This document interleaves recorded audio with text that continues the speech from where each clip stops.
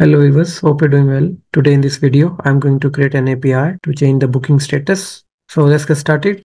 Let's go to our Angular application. And here I'm going to uncomment this column where we have two buttons. First one is a approve and second that is a reject. On the click of these buttons, we are calling a method that is a change status. In the argument, we are passing booking ID and the status that is a approve and the reject. So let me copy this method that is a change booking status. Let's go to our get bookings component.ts and here I'm going to create this method. In the argument, it will receive booking ID that is a type of a number and the second it will be a status that is a type of a string. So let me add here the console.log to print the booking ID and the status in the console. So let me add here booking ID and second I'm going to print status. So let's save this. Let's go to our UI and let me open here the inspect. So let's click on this approve button and you can see we got the booking ID that is a 4 and the status that is a approve. Let me clear the console and let's click on this reject button and you can see we got the ID 5 and the status that is a reject. Let me change the color of the approve button. Let me remove this NZ denture from the approve button. The color of the button changed successfully. So let's go to our HTML and here I'm going to uncomment this T head. And you can see here the caption of this column that is action. So let's go to our Spring Boot application and create an API. You can see here the admin service in the Spring Boot application. So here I'm going to create a method. So the return type of this method that is a boolean and name of the method that is a change booking status. In the argument it will receive booking ID that is a type of a long and second it will receive a status that is a type of a string. So let me add here the data type that is a string. So let's go to our admin service impl. Let me implement this method that is a change booking status. So first of all, we need to get booking by ID from the database. So here I'm going to create an object book a car and it will be a optional book a car. And here we need to call our book a car repository and the method that is a find by ID. And here we need to pass booking ID and in the if condition we need to check that is a optional book a car is present. Then we need to move in the if block, otherwise we need to return here false. So in the if block I'm going to create an object that is a book a car and it will be a existing book a car and here we need to assign option book a car dot get and here I'm going to add if condition where we need to check that is a objects. Let me import these objects from java.util and here we need to select equals. First we need to pass here the status and the second we need to pass what we need to match. So here I'm going to add approve.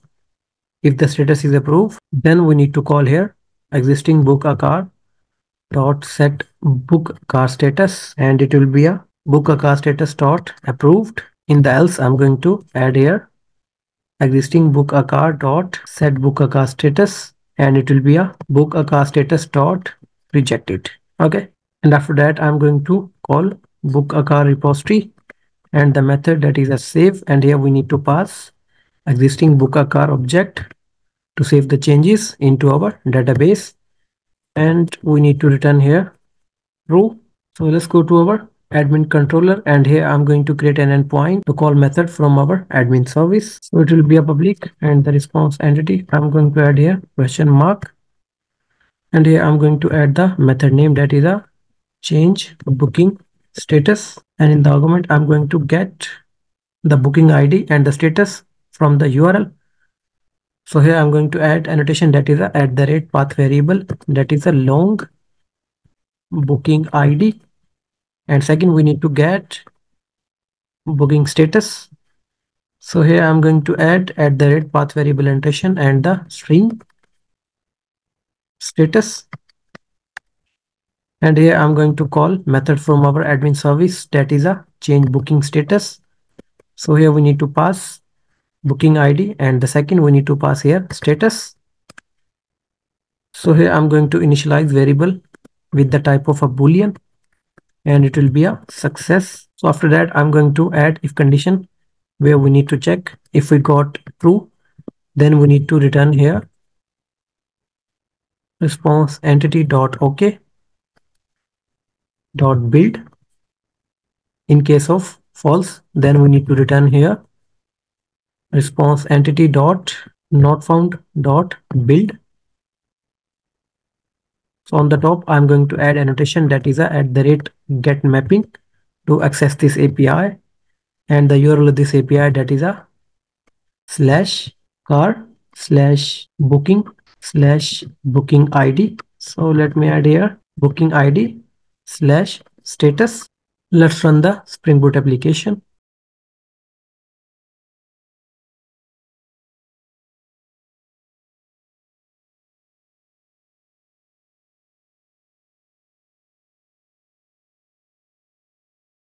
You can see application started. Let's go to our Angular application and call this API. Let's go to our admin service, and here I'm going to copy this method that is a get car bookings. Let me paste after that, and here I'm going to update the method name that is a change booking status. In the argument, it will receive booking ID that is a type of a number, and second it will receive a status that is a type of a string, and here I'm going to add backtick. Let's add the actual values of booking ID and status with the URL of the API. So let me remove this S from the bookings. So it will be a /API /admin /car /booking /booking ID. So let me pass here booking ID slash status. So let me pass here status, and the mapping it will be a get. So let's save this. Let's go to our get booking component.ts. So first of all, in the constructor, I'm going to inject message service. So it will be a ng message service. So here I'm going to call our admin service and the method that is a change booking status.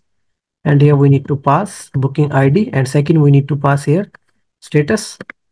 So let's subscribe this, save the response into this variable that is a res.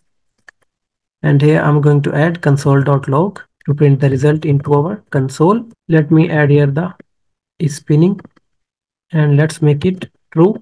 And after getting the response, we need to make it false. So let me copy this statement and add after this. And here we need to make it false.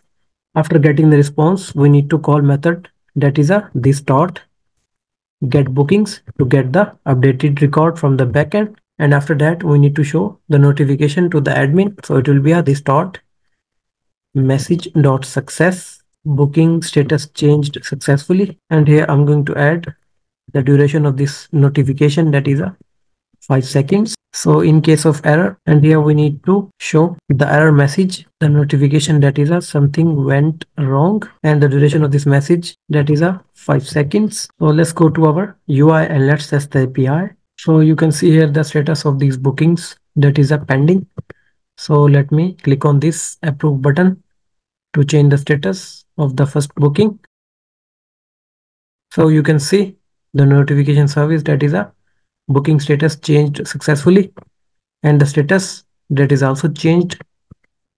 Let me click on this reject button to reject the booking,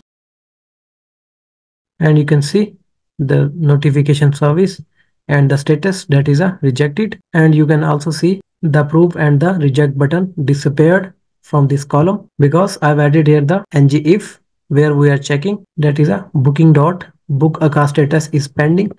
Then we need to show these buttons, otherwise we don't need to show. So let me refresh the component, and you can see the status of the bookings.